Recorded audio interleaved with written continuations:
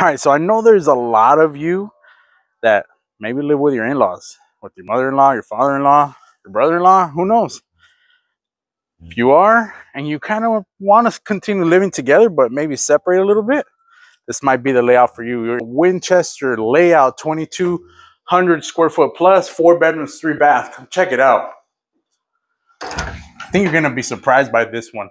As soon as you walk into this super nice den.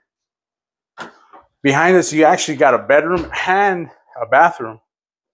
But here's the cool and unique part about this house.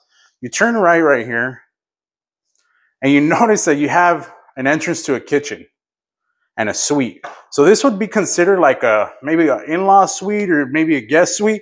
And then as you walk over here, you have another kitchen, which is pretty unique, pretty cool. I know a lot of people are starting to live together. Again, a lot of families, especially if maybe you have elderly parents or maybe a relative that's living with you. This might be a good opportunity for you to, get a house that's kind of the next gen style of property.